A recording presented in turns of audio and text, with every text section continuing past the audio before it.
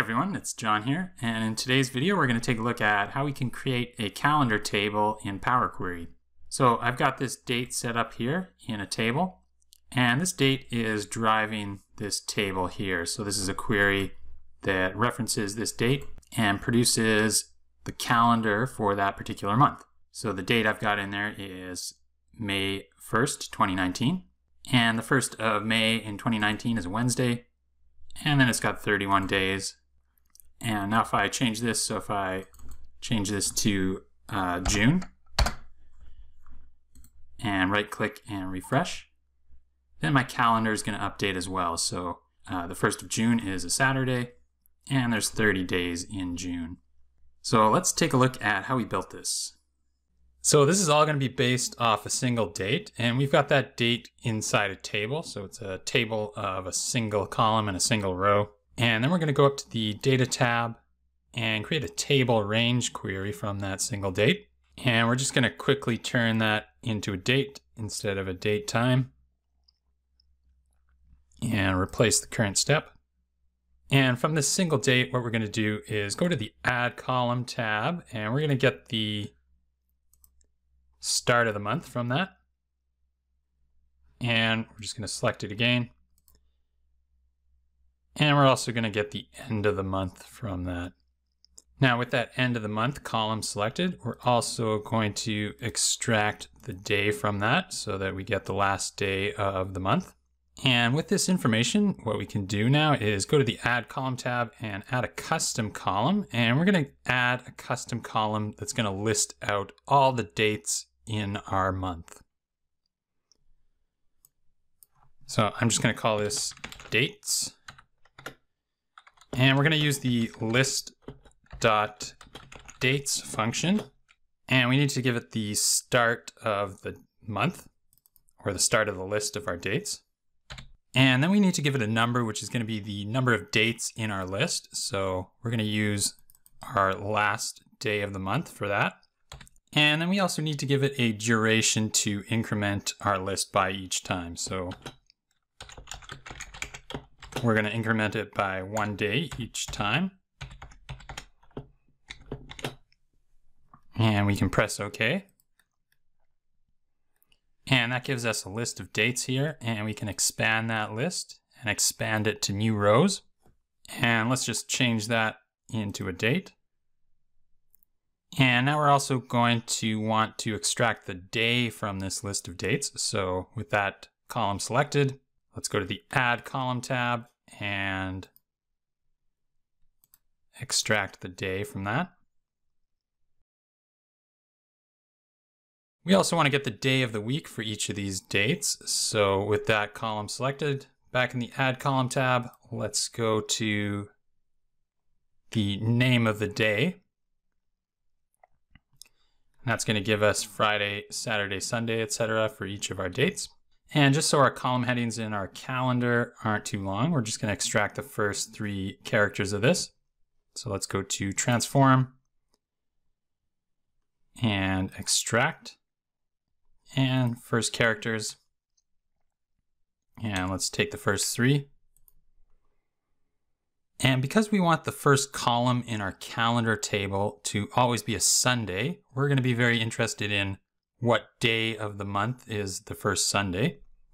And to find that out, we're going to filter on our names and just filter on Sundays.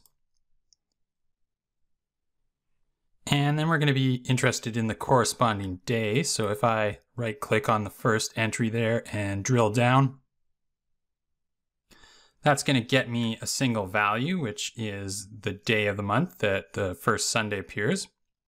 But now we're going to want to get back to this part of our query where we had all the days of the month listed. And to do that, we're just going to add another step. And instead of referring to the previous step, we're just going to refer to the extracted first character step.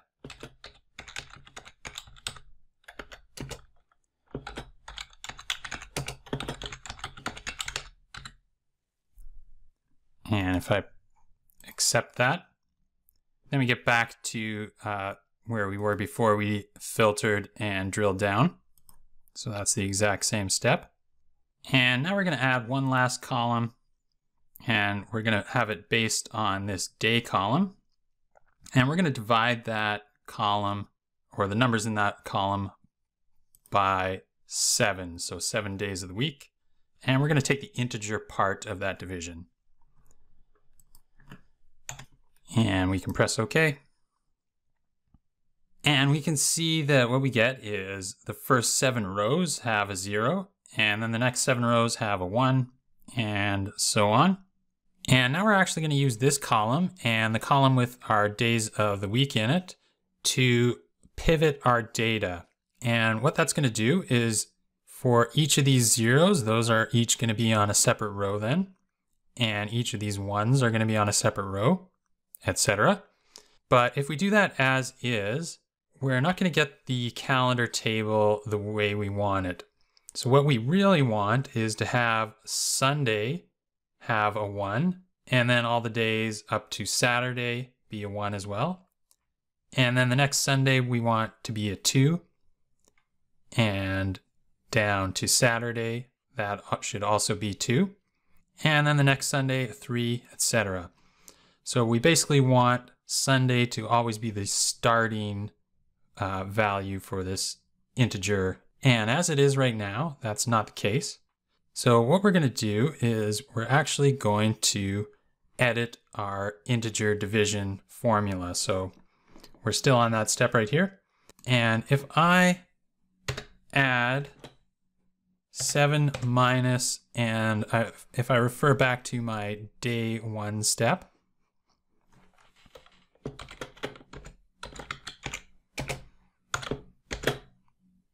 and remember that contained the value of the first Sunday. And if I accept that, then that gets me exactly what I want. So here you can see that Sunday is where we go from 0 to 1. And then the next Sunday we go from 1 to 2. And the Sunday after that we go from 2 to 3, etc.